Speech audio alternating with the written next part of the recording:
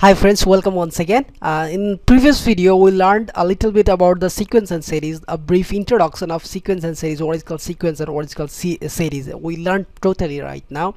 So now in this video we are learning the types of this sequence and series, right? Actually these sequence and series are of two types, right? Let me tell you, one is called finite and another is called infinite.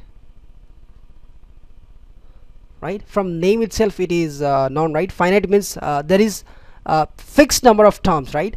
It has fixed number of fixed numbers, right? Fixed number of terms, right? Numbers or fixed number of terms, or we can say we can count it, right? But infinite, from the name itself it is known, we cannot count it, right? It's countless. There is countless number of terms in infinite series. Countless number, we cannot imagine. There are lots and lots, countless, simply countless. They are fixed, countless. They are not fixed, right? How much the numbers are there? Not fixed. It's not fixed, right? Let me give an example. It will be more clear, right? Just let me give here of this finite sequence of series, right? Suppose here are some even numbers. Suppose 2, 4, 6, 8, 10, and like this, suppose up to 20, right? So from 2, right, this is the first term and this is the last term, means it is starting, it's a sequence which have the numbers starting from 2 to the 12 to the 20, right? All the even numbers from 2 to 20. This is a finite, right? It's fixed. There are number of these numbers are fixed, right? So these fixed numbers are counting, these all numbers we can count. So that's why we can say simply this is a finite. This is a finite sequence or series. If you just add here plus, it will be series, and if you just make a comma, then it's a sequence, right? Simply we can say it's finite, right? What is infinite now? Let me give the same example with the infinite, right? So suppose it's again the sum of the odd numbers, 2, not the sum of the even numbers, it's simply the even numbers. Suppose 2, 4, right, 6 and 8, 10, right, and suppose 12, right, and so on, right? There is no ending point. Where it will be ending, we don't know. It's too much big, we can't count, right? It's up to infinity, we can say. That's why we say it infinite. It's up to infinity, means we cannot count, right? It's countless, right? So this kinds of series is known as the infinite series, right, or infinite sequence, whatever you say, right? So let me give another example also here, right? So suppose here is 27 and then 24, 20. It's a table of 3, right, but in decreasing order, okay? And 18 and up to here 3, then 0, -3, -6, and so on, right? So this is another example of the finite sequence, right? Another, let me give here, but infinite, right? Again here from suppose from 15, right, 12, and then 9, and then 6, and then 3, 0, -3, -6, -9, -12, and so on, like this, right?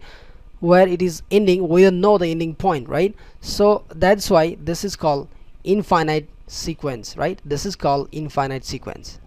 We don't know the ending point. Or if you simply add these all, if you remove this all plus this all comma by the plus, it will be a finite series. It's gonna be a finite series. Here also, if you do this like this, right, simply remove this comma by the addition symbol, it's gonna be called series, finite series, right? We recently learned in the previous video, right?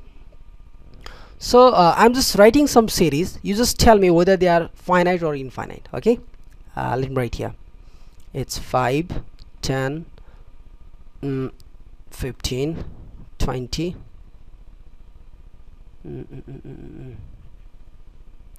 That's another, right? 6, 12, 18, 24, 6,000. Now tell me, what is this? This is a finite or infinite? Just tell me what is this? It's a finite series or finite sequence, or this or you can say it's a infinite. Just tell me. What did you guess? Yeah, of course, this is countless. We don't know, right? This is just up to which it is going on. We represent simply like this. It's when it is going to end, we don't know. That's why this is called infinite, right? This is an infinite series or sequence. Here this is ending at the 6, right? Ending at the 6. That's why we can say this is a finite, right? Finite sequence. It's a finite sequence. So what we say, what we see here, in every series, right, there is first term, right? But at last, finite sequence has the last term, but infinite sequence do not contain the last term, right? So simply what can I do, what can I say here? In the big difference I can say here, big difference I can write here, right? They have the first term, right? They have the first term, both have the first term, right? But there is no last term in, there is last term in finite sequence, but there is no last term in infinite sequence. There is no last term, right? We don't know the last term where it will be ending, right? So there is a starting point, but no ending point, right? There is no ending point in infinite series, but here is ending point also. Here is presence of, right, presence of ending point. Simply this is the difference between sequence and series. That's all, right? In next video we'll be doing some a little bit problems related to the sequence and series. Okay, bye bye.